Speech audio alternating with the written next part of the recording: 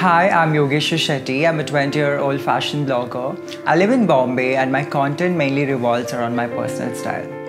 I think growing up, I was deeply influenced by Aishwarya Rai, just the poise and grace around her.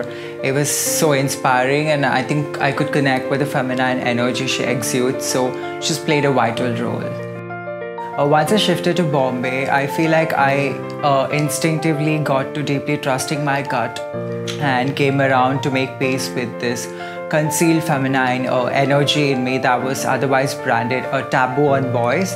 It was basically the whole process of getting in touch with myself all over again, and also a dawn of realization that my personal style could be a medium to exude the feminine aura.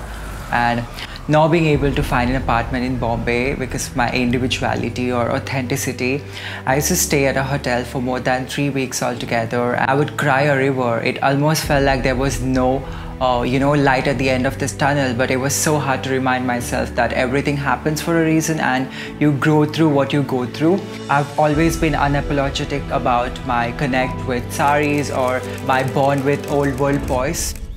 Well, my ideal stereotype-free world would be where there's an abundance of love, respect, compassion, and equality for everyone, regardless of who they are or where they come from.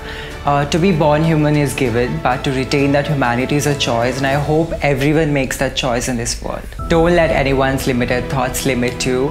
Time takes time, so believe in the universe, put in the energies, and stay compassionate, stay confident, and stay authentic. Carve your own path, and along the way, you will wipe the stereotype.